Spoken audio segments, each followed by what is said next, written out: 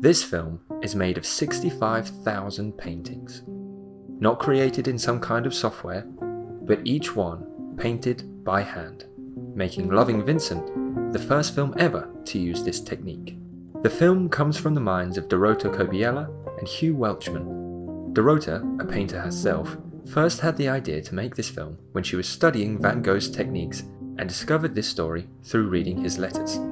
Originally intended to be a 7-minute short film, Dorota and Hugh then turned it into a full feature-length film with the help of over 100 artists. I was really interested to see what the process was going to be because I knew that we were all going to be turned into sort of Van Gogh style paintings, but I didn't quite know how you guys were going to go about doing that. What's interesting to note here is that of these artists, they were all classically trained painters rather than traditional animators. This is because the directors were specifically looking to replicate Van Gogh's work rather than to create a new style interpreted from it. Hugh wanted to avoid animators that might have their own unique flair to dilute the film's visions. This, I think, creates an interesting point of discussion when it comes to carrying on the legacy of such a well-established artist. Is it better to use the artwork as a springboard to leap from and dive into your own interpretation? Or is it more faithful to replicate the very same techniques used by the artist?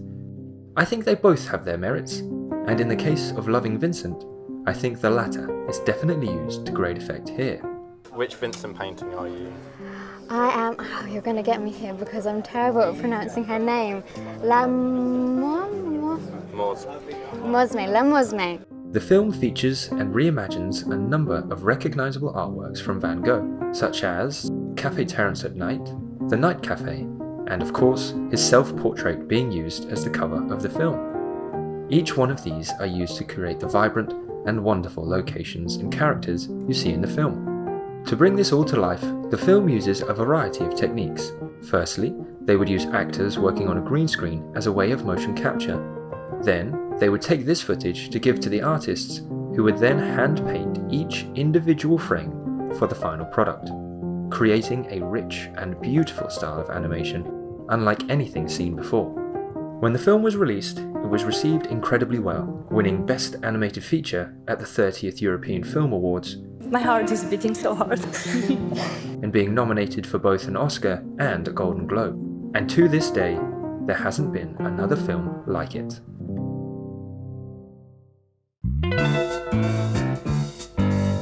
Stop me when this sounds familiar. You've sat down to watch a film about somebody's life. The movie opens where the main character is old or already well established, and something big is about to happen. They walk out on stage, or are talking about the life they have led, and then the screen fades out, and we flash back to them at the start of their career. It has been done to death.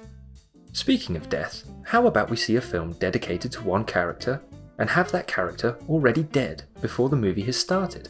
Loving Vincent takes a whodunit approach to the biopic genre, exploring his life and work through the lens of people who he has touched, rather than through his point of view. So, you know, Vincent was definitely a revolutionary in terms of the way he was seeing the world, and sometimes it takes some time for the world to catch up. Ah, now that's something a bit different.